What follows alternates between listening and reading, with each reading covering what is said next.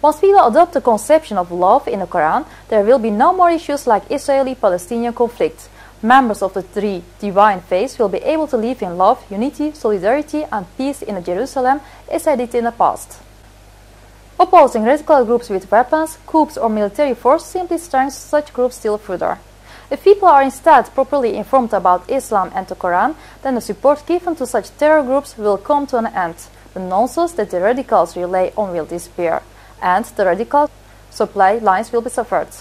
Non-Muslims, especially in the West, should support the intellectual struggle waged by educated Muslim groups against bigotry.